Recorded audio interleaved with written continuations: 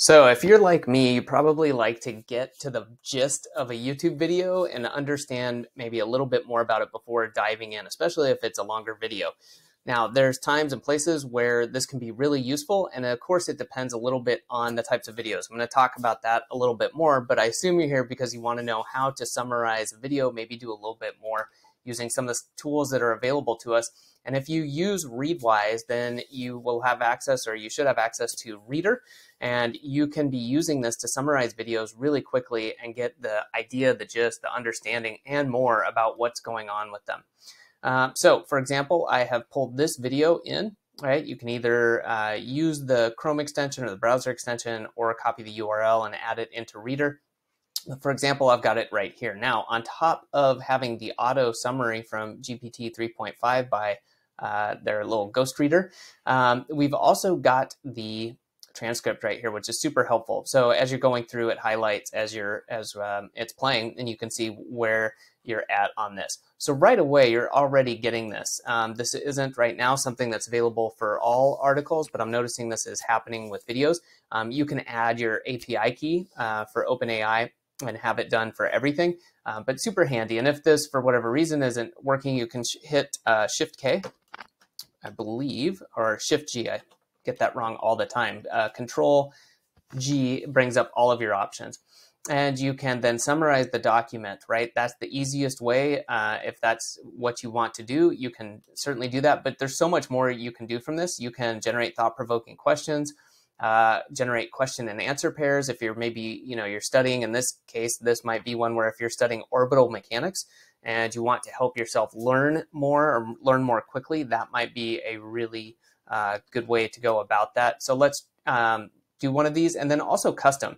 I'm not going to go into the details on that, just to say that there's ways that you can customize the prompt that you sent. Maybe there's something you want to do that's not one of these four things, then you can put together your own prompt that does that. But let's ask the document a question. Let's see, what is the basic idea behind orbital mechanics?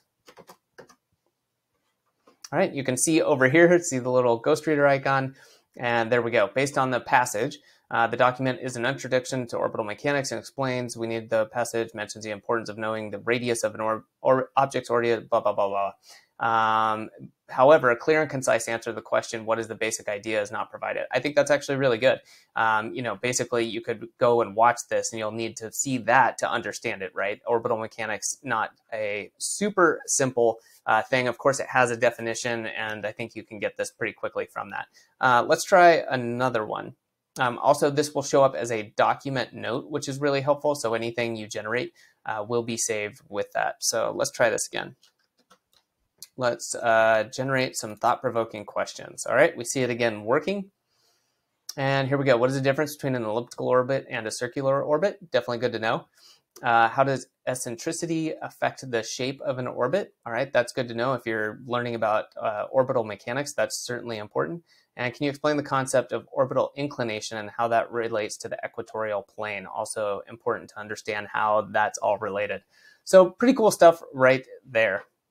Now, like I said, you can get in and do some custom prompts if you really need to do that.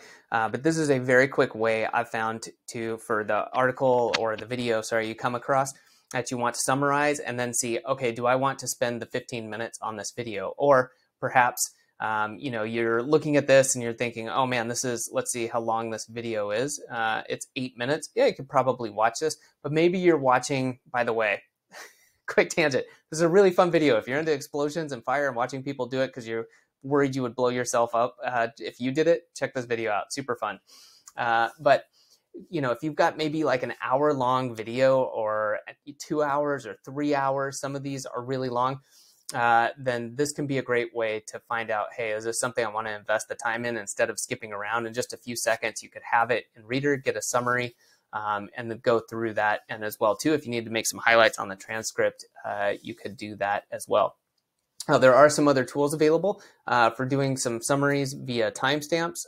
There's lots of tools that will do it video by video, and I'm actually working on a tool that will do this for subscription. So for example, if you're subscribed to a YouTube channel, like most of us are, we're subscribed to one or more channels, it'll automatically pull any new videos and send you updates via email as well as through the web app of, hey, here's the video, here's the summary, and then here's the timestamp breakdown every few minutes of what's going on in the video.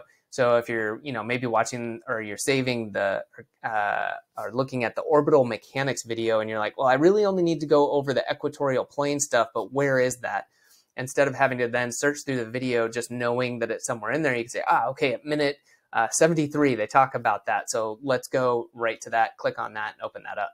So a couple different things that you can do. And then, for short videos too, maybe, you've got this video on Michael Caine on using the difficulty, great little video. I think it's a minute and a half long, but maybe again, you just want to get the gist of it. So this is perfect.